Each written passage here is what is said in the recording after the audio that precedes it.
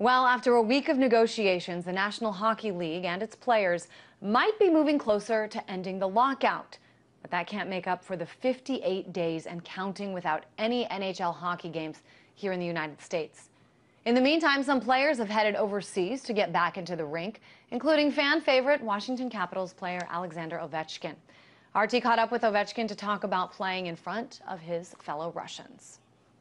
I have options with CSKA Moscow. I'm almost signed there, but I have a very good relationship with Sergei Fedorov, and I talk to him most of the time. But right now I'm here, and I'm happy. Of course, it's a different hockey here than NHL.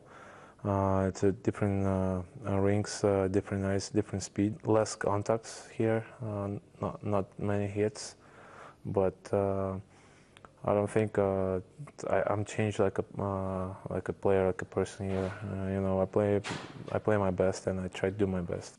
In NHL, you came to the zone, and from the blue line, you can shoot the reach shot and score goals. From here, it's very tough to score because it's couple more meters you have to skate, and you can feel the difference behind the net, in front of the net. The only problem is what I have in Washington. I miss it.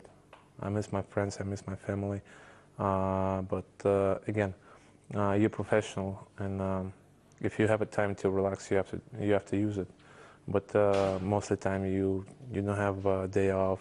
You don't have time to do something crazy like you always do in the summer. You grown up like a person, you grown up like a player, and sometimes when you was 20 years old and 21 years old, you do some stuff what you never do it right now. So again, you learn from your mistakes, you learn from your life, and again, it's your future. You can go out, you can do something crazy before the game because you're healthy. Your health have to be stay 100%. So usually it's not work.